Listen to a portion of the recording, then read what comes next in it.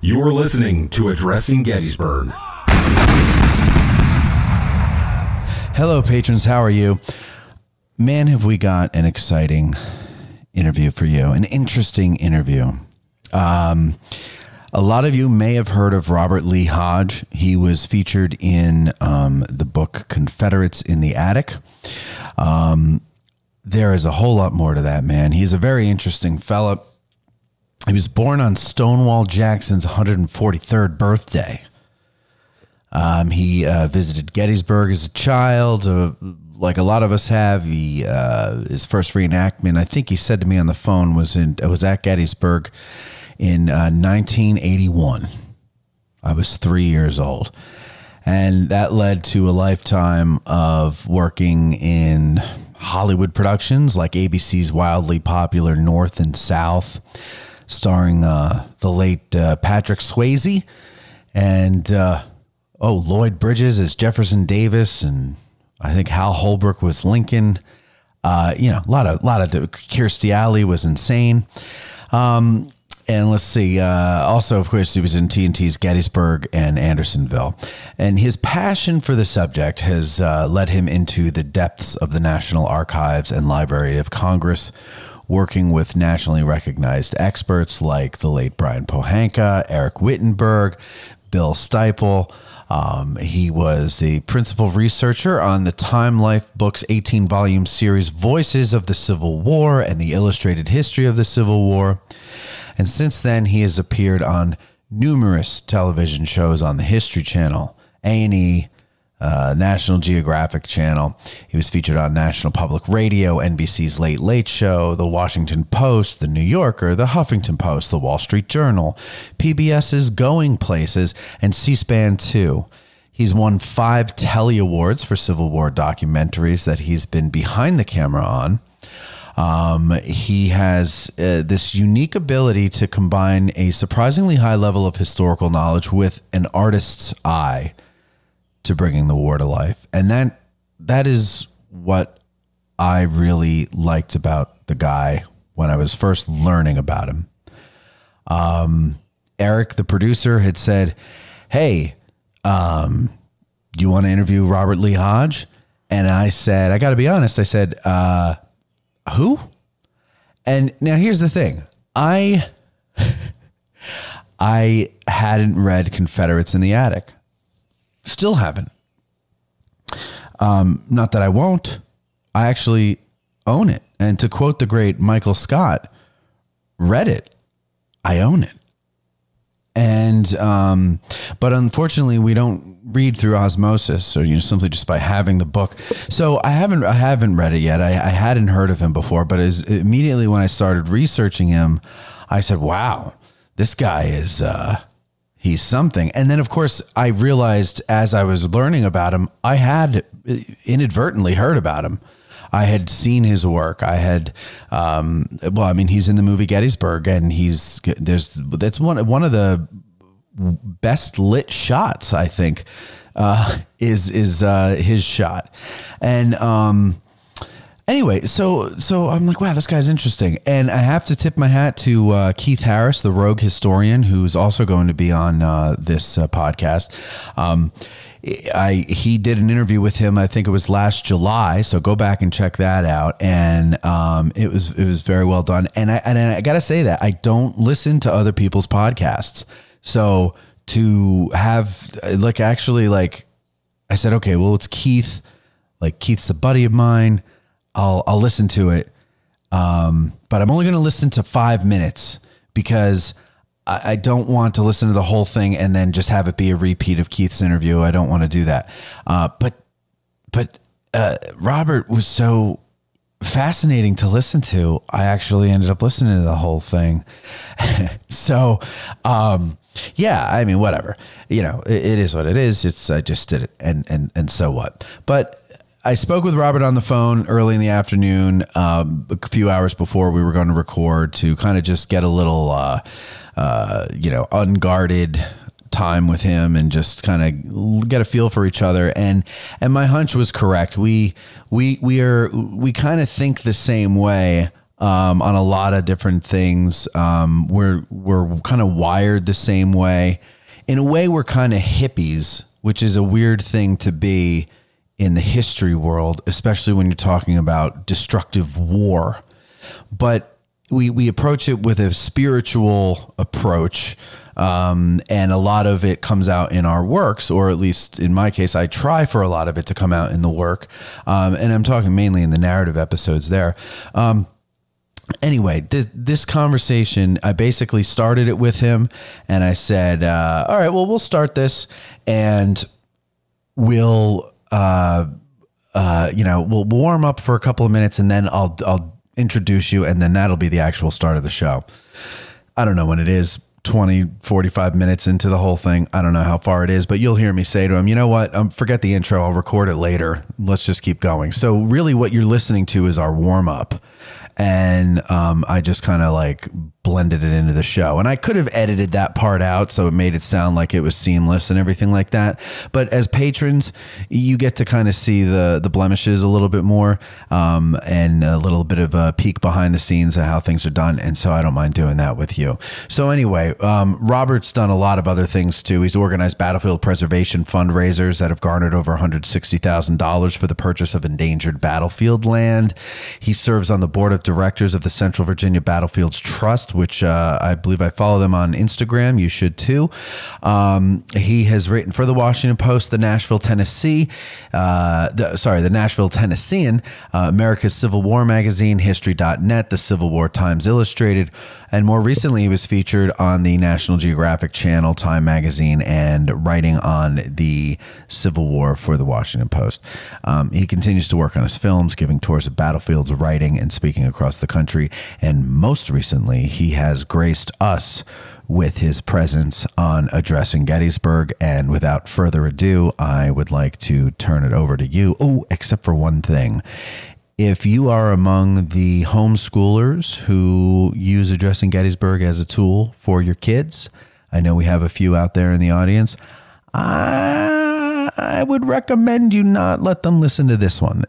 We get into adult conversations and subject matter regarding soldiers and their behavior and things like that, and letters that they wrote and that we've read. And I would strongly urge you to just pretend that this one doesn't exist for the sake of the children, unless you let your kids listen to all that stuff.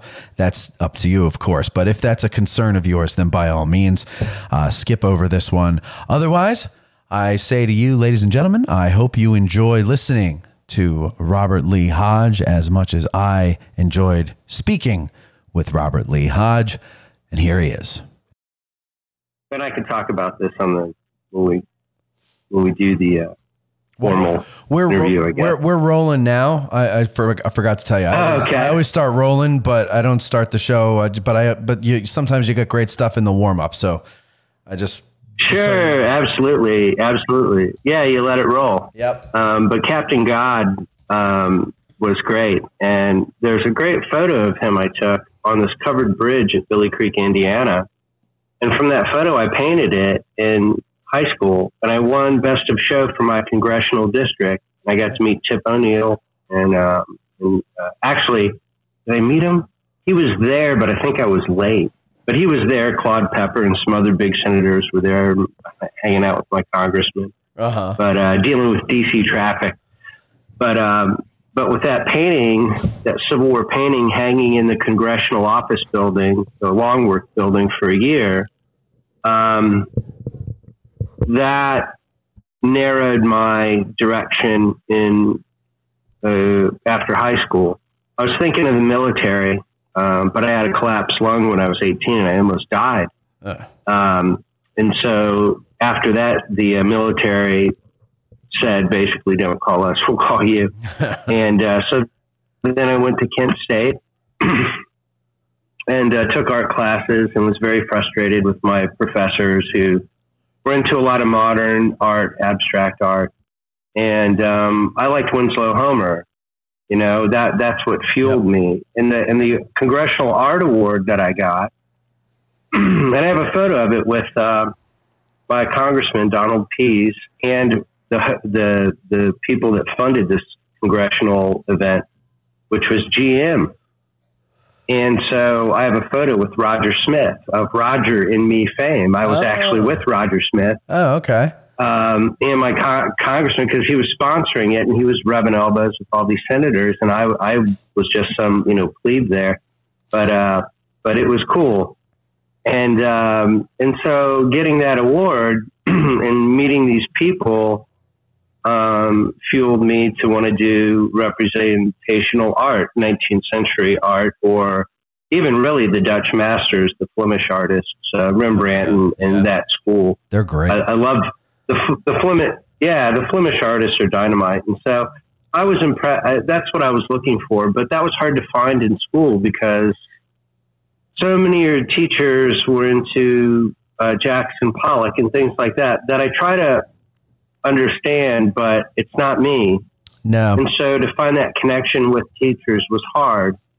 And I had a teacher that said, when he looked at one of my representational pieces of a Civil War pistol, he said, "This is cornball illustrative bullshit." And this is in front of the critique, in front of all my peers, and hearing it. And so it was like a machine gun, firing squad every time, because I wasn't into what a lot of the teachers were into. I was into representational art of another century. And so I was a fish out of water. Yeah. And so I didn't excel. I made a killer wall mural of rock and roll bands in my dorm room, which is actually encapsulated under paint now. It still exists in room 354 at Dunbar Hall, but nobody knows. And I have photos of it, man. That's awesome. So it could be resurrected and it could become a museum, at some point. This is where I smoked pot or something. Right. But it was a hard experience at school. I was lonely in art, and I had no business being in college. I was just trying to figure out who I was. Yeah. The only saving grace I thought of college was the summers going to the 125th reenactments. Those were really fun. I took some friends of mine from college with me to the 125th Shiloh, and it was 18 degrees out on a Friday night. And he was a cool guy. And he had never done anything like this before. And so I felt really bad because he was freezing his behind off. And he asked politely, he said, "So why do you do this?" And I was thinking, man, I don't know how to answer that. I don't know why I do it, I don't have a soundbite, a bullet point for it. Yeah. But, it's a lot of things. It's escapism. Right. There's a Boy Scout aspect to it. It's the male bonding thing, and there's females there too, but it's mostly guys. And I like hanging out with my buddies around the campfire, telling off-color jokes, sharing accounts. And some of the best primary source information I've ever received is almost continually from Civil War reenactments or events of that ilk. Okay. And so there's one reason you go to those things, because you're getting, when I worked at Time Life Books as a principal researcher in the 90s, which was, dream come true. I would forget to fill in my time card because I was like, oh yeah, I'm working. Yeah. I forgot. That's the best. I had all night pass to the building. Me and the guards were the only people there. And I'd order pizza and we'd eat pizza. And then I'd go up and crank Confederate Veteran on microfilm till 5 a.m. And it was a dream come true. This is circa 95, 96, 97, 98, 99. And, I just couldn't believe what I was doing. And it was due to Brian Pohanka, who was my mentor. Right. Who got me that job. It was due to him, and, I got to give credit where it's due. But Brian, when I moved to Alexandria, we had a kinship. And for a long time, I'm proud to say that we shared a lot of long phone conversations about preservation, battlefield accounts, film. And Brian and I were working on a script 1864 Overland Campaign script that I don't want to talk too much about. Hello, Getty's Nerds. It's Matt, and I hope you enjoyed that preview of our premium content that can now be found over at patreon.com. I just want to let you know that Addressing Gettysburg will always have free content for you to listen to in the forms of our narrative episodes like Antietam to Chancellorsville and the upcoming episode entitled Invasion, June 1863, appendix episodes, and our wildly popular Ask a Gettysburg Guide episodes. But episodes like Antietam to Chancellorsville take months to produce, as things are now. I hear from people almost every day asking how long until the next episode is finished. And the answer is, when I have the time, I can do it. Your support at Patreon can cut down the time it takes to produce an episode by months. Maybe you don't care about that. Maybe the Ask a Gettysburg Guide episodes are what you like, but they leave you wanting to learn more. Well, fear not. More is what Patreon is all about. Patrons receive access to new premium episodes each week. These episodes are straight interviews or discussions with licensed battlefield guides, rangers, local historians, academics, authors, public historians, people from the Gettysburg community who do impressive things, and frankly, just about anyone who can talk on a subject related to Gettysburg. I want to make sure that the interest you already have in Gettysburg is enriched with our premium content. Your support means the world to me, because that means it will be easier to produce content that will bring Gettysburg to more people and, hopefully, more people to Gettysburg. And the podcast episodes are just the beginning. So please go to patreon.com/addressinggettysburg. That's patreon.com/addressinggettysburg and become a patron. I thank you in advance.